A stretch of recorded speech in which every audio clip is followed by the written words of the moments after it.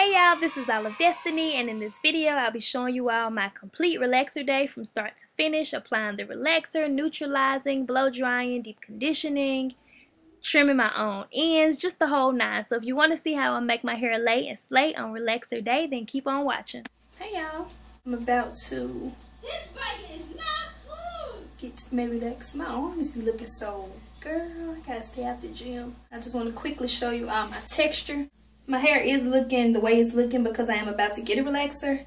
So I don't work with my hair too much as far as trying to brush it up and make it really neat. I just kind of take my hands and do this. That way I don't disturb my hair too much. And then whatever won't go into place, I don't use hair brushes to disturb that. So this is the relaxer that I am about to use. I do use this relaxer, either this one or the Africa's Best relaxer in all of my videos. I have been using it for years, so you can really watch a lot of my older relaxer videos to see that for yourself. But the details about it is the Olive Miracle African Pride relaxer. I did buy this myself.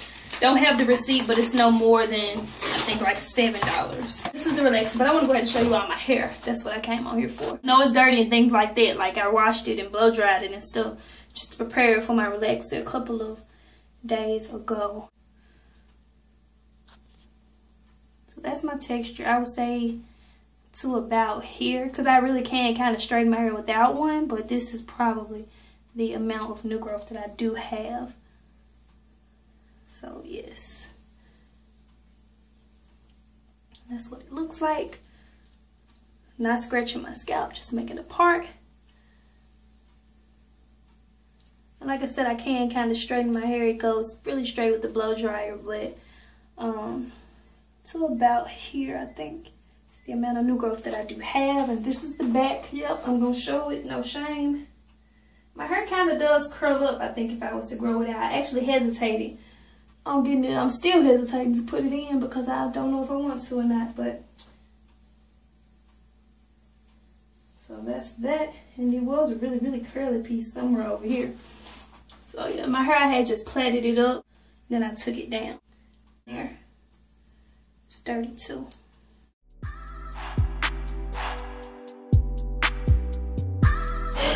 I overcooked my ramen noodles. Okay, so inside of my relaxer, I have the cream relaxer, and I'm using the one in normal strength. It also comes with activator, herbal infusion, as well as the leave-in conditioner. You want to make sure you read your instructions because you're going to add the activator as well as the herbal infusion. To this one, you also get your wood stick, your instructions, as well as the gloves. So make sure you read your instructions, because if I didn't read the instructions, I wouldn't have known that the herbal infusion also goes in with the activator and the cream relaxer. And so you just pretty much want to mix everything up very well together until the consistency is creamy and everything is thoroughly mixed.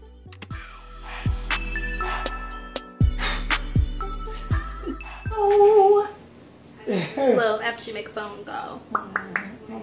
I have a cape, but I don't know what I did with it, so just grabbed the towel. I forgot to put on my petroleum jelly this time. You gotta go, you want? I do like to have it, yeah. You wanna go get it? Mm-hmm. Okay. Into my mama bathroom to borrow her petroleum jelly. I go in with it everywhere. It's okay to get it on your ears and stuff because it's gonna come out when you wash anyway. Just anywhere where, you know, you might waste it or whatever the case may be. You just want to protect those areas. Forgot my tripod, but I am going around my neck a little bit. And yeah, you can kind of put it on your ends if you want to, because it's protecting, like a sealant, since the ends are not going to be relaxed anyway. That way when the relaxer runs over it, it won't get on your ends. But I mean, to each his own. It's just something that I do. It's not in the instructions. Or I think it is in the instructions to actually base, but this ain't basing. I already oiled my scalp heavily a couple of days ago when I washed my hair. I knew that was going to be the last wash before the relaxer. Anyway, we ready now. Let's go. Keep this camera, or I can't really get it good footage because I have to sit still, but I'm going to try my best. More, this ain't nothing but a perm. Nothing but a perm, honey. For your little followers. Yes, I go from the front to the back. I'm not making 4 parts, so don't be commenting saying, well, let me be quiet and remain your papa. I'll be saying it though. Why your mama go from the front to the back? Tell her she supposed to make 4 parts. No. Tell your mama to make 4 parts. I'll go from the front to the back. And her perm gonna come out nice. Back to the front? Yeah. Okay, so as my mama said, she is applying my relaxer from the back and just working her way up to the front. I do already have relaxed hair, so I'm only touching up my new growth. If you're getting a fresh relaxer for the very first time, then you relax your entire head. But just read all of your instructions as we said earlier. And she's just switching camera angles for y'all to be able to see. Or pretty much she's switching the way she's doing it so that y'all can get a good angle. But she's only putting it on my new growth, and she's using the red tail comb to do that, just smoothing it on there. Not really working it through just yet. And make sure if you want to wear gloves and the proper tools and you know, everything like that. We're not licensed, anything like that. This is not a follow along. It's just me showing you all my relaxer day and the process. Also, the amount of new growth you have determines how much of the relaxer you will apply. So say for instance you have 2 inches of new growth, you're going to apply the relaxer to those 2 inches. If you have only an inch, you apply it to that inch, and then you just go from there. She put my relaxer in, she go back through and smooth out the whole thing. Smoothing is what gets the hair straight. So like if you just apply it, it won't straighten the hair. Smoothing is straightening the hair. Just putting it on the hair is just sitting on there. So after applying the relaxer all over, she's just going to go back through and smooth it out in the same way that she applied it. So from back to front.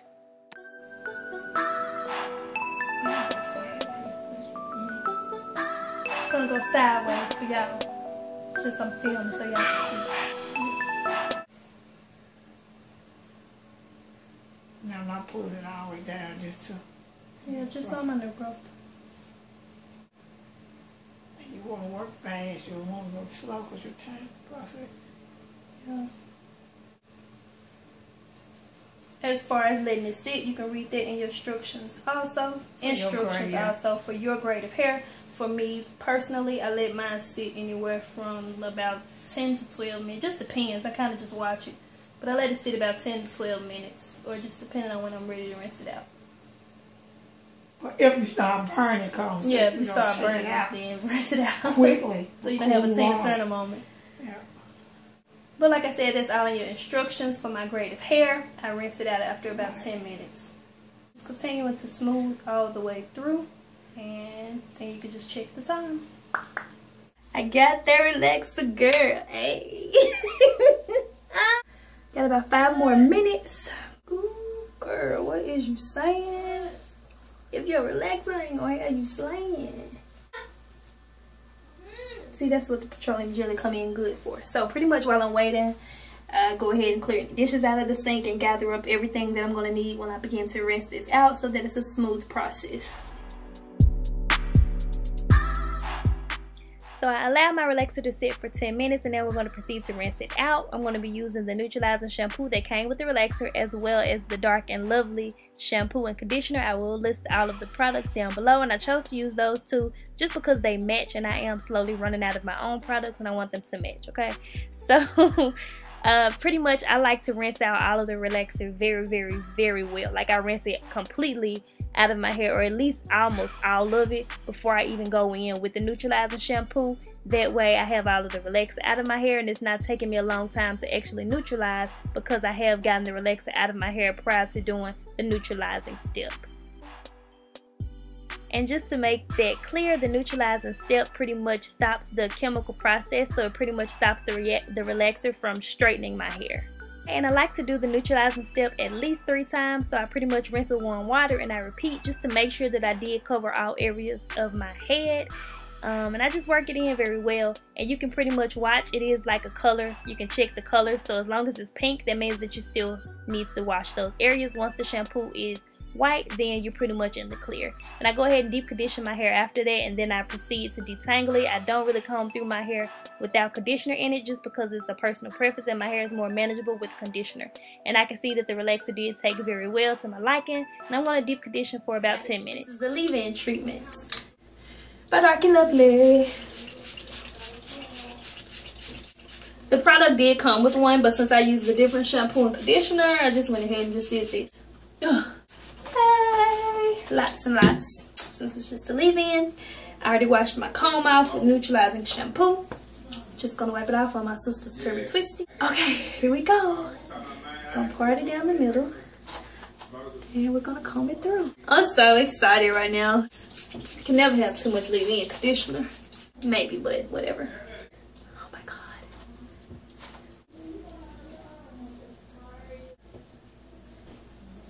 I feel it on my back. The fact that I can feel my scalp right now, first of all. Girl, got the relaxer, girl. Hey, thought it looked like it had grown. Look at that. Ooh, passing shoulder length now. Passing shoulder length now. At first I was keeping my hair at, whoops, I didn't know that I was doing that. At shoulder length, but I officially had decided like a while back, if you watch all of my videos, that I wasn't going to do that anymore. So I'm letting it grow back out again without cutting it. So yeah, unofficial length check. I ain't to the point where I gotta get on my tiptoes just yet. And it did take very well, as you can see. Baby. Edges on flat flat. Girl, what is you saying? If your edges ain't slaying. Okay, so now I'm going to proceed to straighten my hair. Definitely got to use some of my LottaBody, because that LottaBody gives you a lot of body, okay? So I like to add a little LottaBody when I'm straightening my hair, or pretty much any style that I do to my hair. I always add a little LottaBody to it because it helps to set your style and pretty much hold it in place. And I'm going to add some of my Silk and Sleek straightener polish.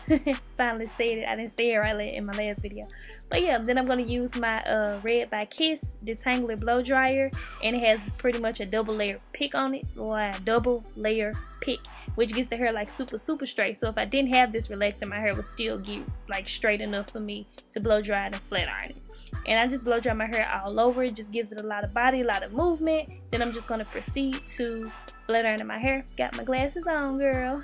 And I'm using my Chi Air flat irons. They don't have a temperature dial on them, because you all always ask me what setting my flat irons is usually on, but it doesn't have a temperature dial. On this one, you just turn it on and use it pretty much. And I like to take small sections when I'm straightening my hair. I do it about 2 passes. I was switching it between using my Chi Air and then my Belleza, if I'm saying that correctly, flat iron. And that one actually does have a temperature dial. It was on about 300 degrees. So yes, I just take small sections, use the chasing method, do about 2 passes, one really just to straighten it, and then that second pass is when I kind of go ahead and bend my ends. And that's pretty much just a tedious process, starting from the back and working my way to the front, and then my hair is pretty much straight.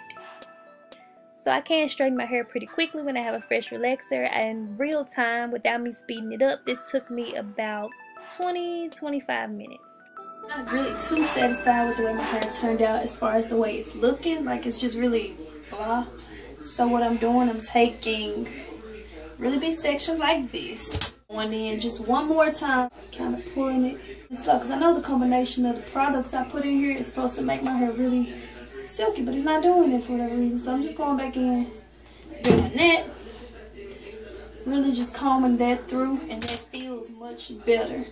Then I'm just going to hold it with this big roller instead of wrapping it, since it's a fresh relaxer, because it's going to be too straight for my liking. Normally I go in and just roller set my hair, wear it like that, and then wrap it. But as you all know, my birthday is coming up, or if you don't know, my birthday is Sunday, July the 17th, and my ID actually expires this year. So I wanted my hair straight. That's why I'm straightening it, because I know y'all are curious. Because I always say, oh, there's no point in flat iron is freshly relaxed hair, but this time. So I get a lot of questions about how I care for my hair after the relaxer. This is my first wash day, 1 week post, and I'm pretty much just shampooing, conditioning, oiling my scalp, and styling my hair. Okay, so I'm oiling my scalp right now, whispering because it is late at night. It's much like more flowy than it was the first time. Like, it's super light. I'm just using some of my dad's tea tree premium natural hair oil until I go to the store and get some more, because I don't have a single thing of oil left. It's much more light. I wanted to really wash it.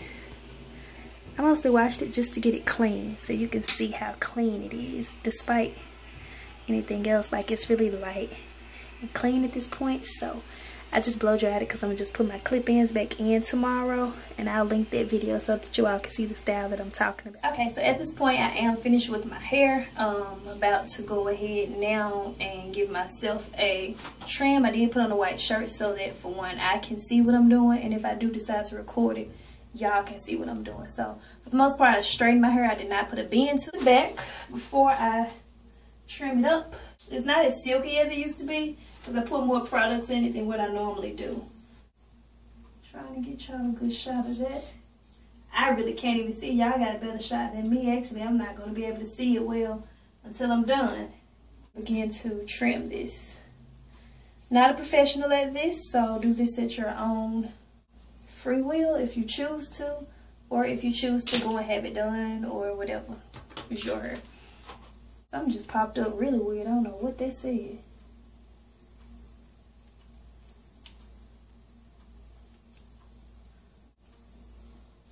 See it on the shirt? I'm just pouring down diagonally. At this point, I'm really not trying to get good frame or anything, because I think cutting my hair is more important than trying to get in the frame. I'm just going to let it run for those that may have wanted to see this part. So yeah, I'm just really parting the sections and then cutting them together. Anything that falls, I just let it fall anyway, and then I'll cut this separately since it's shorter, because I don't want to cut it to the shorter length. I just want to trim it like that, if that makes sense. You can comb it all together and neaten it up if you like. Like that. Okay, so I do want to let you all know that I'm not a professional, as I did say before. I'm not a licensed cosmetologist or anything like that. I just kind of do my own hair, and I'd like to just share with you all what I do. So this is not really a follow along or a how-to video. It's just me showing what I did do to my hair, just to trim my ends. I know I could have probably gone up a little bit more to get it a little more blunt and neat together, but for me, I was just kind of just trimming it. So that's the trim versus the untrimmed section, and pretty much I just kind of part my hair straight down, and I like to hold all of the hair together, and then I just cut straight across using my fingers as a guide, so that my hair is really straight when I do trim it. And I am trimming off just a little bit. If you want to really go in and trim your hair, my suggestion would be to just do a little bit at a time. A little bit at a time, because once you take it off, you can't put it back. So just take your time. If you're going to do this by yourself, use mirrors. You can get somebody to help you, whatever the case may be. So as far as the back, I kind of just pulled it down to where I saw where I wanted to cut it at, and that was pretty much it. So quick little trim. Now, since I did only straighten my hair for the trim, I'm just going to loosely curl my ends using a flat iron, just to bump the ends a little bit. This will help when I wrap it to give it a little more body, and it won't be so straight.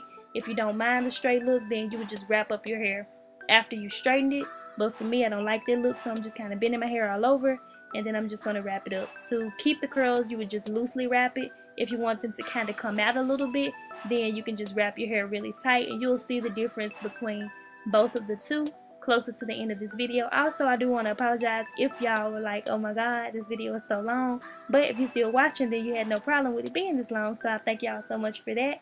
And yeah, as far as the way I feather my hair, I kind of just comb it back, then I just kind of shake it forward like that. So that's how I wear my hair. Just play around with it to see what suits you best and your look and everything like that. And I wrap my hair overnight, and then I just comb it down in the morning, and you can see that it does still feather, but the feather is more kind of just more laid and more slayed, but it is still there, like it's still relevant, okay? But I wasn't as hyped up as I normally am doing these voiceovers, because it is currently 1:32 in the morning. But yeah, style your hair the way that you like it. Make your edges lay, make it slay, make it do what it does, and whatever your hair wants to do, just roll with it and rock it. And I thank y'all so much for watching this video. If y'all want more longer, super detailed videos like this, definitely let me know. And yeah, leave your questions and comments down below, and I thank you all so much for watching. Bye.